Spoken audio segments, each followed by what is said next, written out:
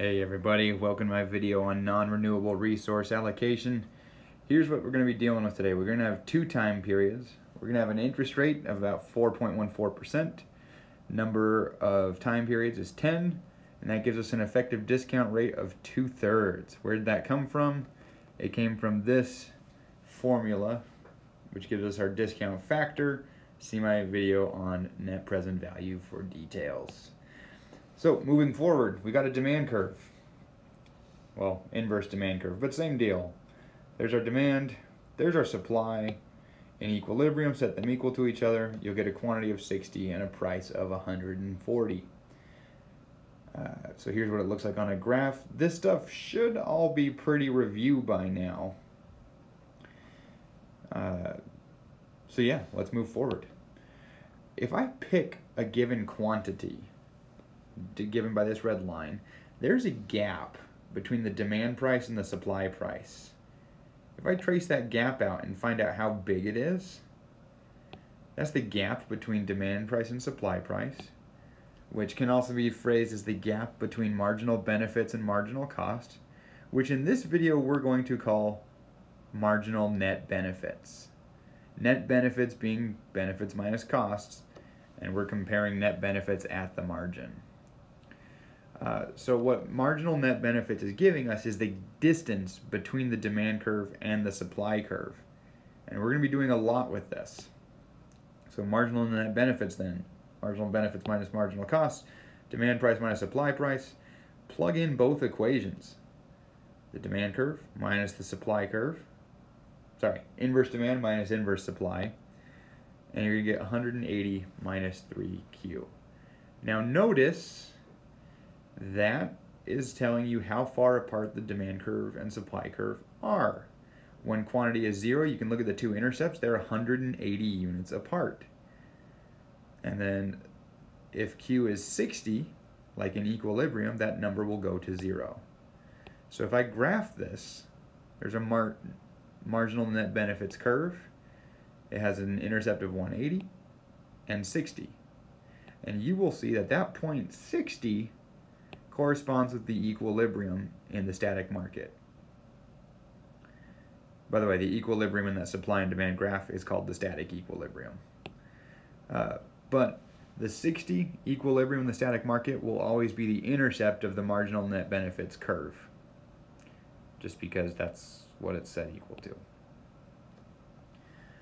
Alright, so given all of that, I think we're ready to move forward. If not, pause it and rewind it, maybe work some of the math yourself. You can ignore everything above that line, that's just sort of built in. But I derive the marginal net benefits by subtracting the supply curve from the demand curve. And one thing I did not mention is that total surplus in a lot of our models is the area between curves. In this case, we're going to use some different words for it, but it's the same thing as total net benefits, or TNB. So these net benefits are basically the same thing as how much you would add to consumer and producer surplus put together. And total net benefits would be a measure of consumer and producer surplus. I don't know if that helps you either, but maybe it does. Maybe it doesn't, in which case go ahead and ignore it. Alright, so let's move on then to something exciting. What if we have two time periods and we have a non-renewable resource? What do I mean by non-renewable? I mean there's going to be some fixed stock of it, say 100 units of the good, and once someone uses it, it is not there for anyone else. If we use it in period 1, whatever we used is not there in period 2. And let's say that, so that means that Q1 plus Q2 has to equal the stock of the variable. I guess I could say less than or equal to, but we're going to make it be equal to. Which means, let's remember our marginal net benefits curve for firm 1 is that, 180 minus 3Q1. Not firm 1, I'm sorry. For people in period 1. Marginal net benefits for people in period 2. Same market, so 180 minus 3Q2. But we can substitute in, from our resource constraint, Q2 is equal to 100 minus Q1. I substituted that constraint into our net benefits equation, which gives us 3Q1 minus 120. So I've got marginal net benefits for period 1 and marginal net benefits for period 2, both as functions of Q1, which really helps for graphing. But first I'm going to get a present value for marginal net benefit 2, which is the discount rate, times the marginal net benefits. So 2/3 times 3Q1 minus 120 is 2Q1 minus 80. So this present value of the marginal net benefits of firm 2 is there. Now notice on the horizontal axis, I've got Q1 and Q2 moving in opposite directions.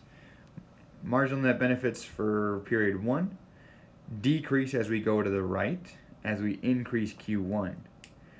As we increase Q1, marginal net benefits in period 2 rise because they're being measured backwards. For period 2, we've got 0 on the far right and 100 on the far left. And so these are mirrors of each other.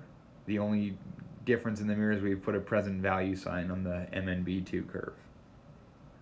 So with all this in mind, how do we find the optimal allocation where we get the most benefits for society across time periods? And we get that by setting the marginal net benefits in period 1 equals present value of MNB2, so 2Q1 minus 80, and that means 5Q1 is 260, which means Q1 is 52. Boom, we know the Q1 where that happens. Also, use our resource constraint, 100 minus Q1 is equal to Q2, so it's 100 minus 52 equals 48, and that's Q2. And so we know that given that we're discounting period 2's well-being by a factor of 2/3, period 1 would optimally consume 52 units of the good, leaving 48 for period 2. Since we discount their well-being, we take some of it in favor of our own, which is not discounted. So let's figure out total net benefits here. Let's see if we can show why this is optimal.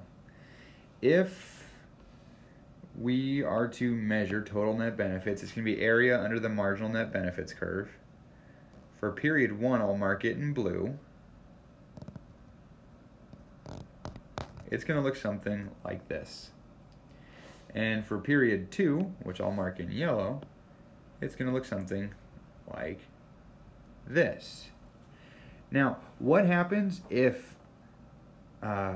in period 1 we decided to consume more? Maybe we're thinking of our static model where the equilibrium value is 60, not 52. What if we consume all 60 like we're supposed to, and like we think we're supposed to in equilibrium?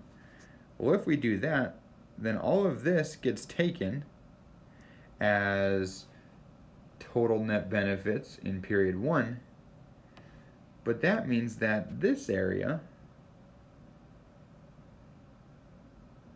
gets lost because firm 2's net benefits don't kick in until that 60-40 line.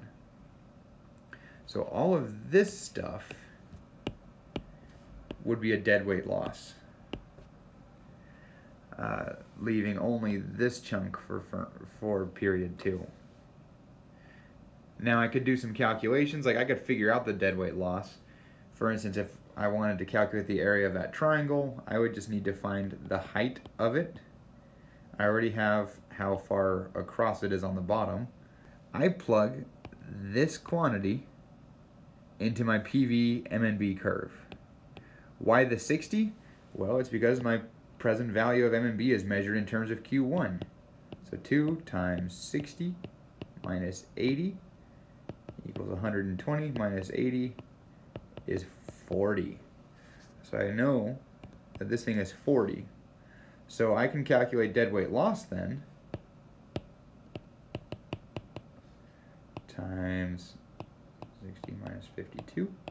It's 8 across the bottom times 40 going to be 160. There is a loss in this market if in period 1 we behave according to an unregulated market. We will actually create a loss for society overall over time. In this regard, this is sometimes referred to as an externality in time. So I think that's all I'm going to do for this video. It's getting long enough as it is. We've got this market failure. In my next video, the part 2, I will show how to correct for this market failure, how to set a proper, a correct tax on resource depletion. But for now, I think we're good to go. So hope it was helpful. If not, too bad. But thanks for watching, guys, and I will see you next time. Everyone always says that, but I actually won't see you, but whatever. See you later.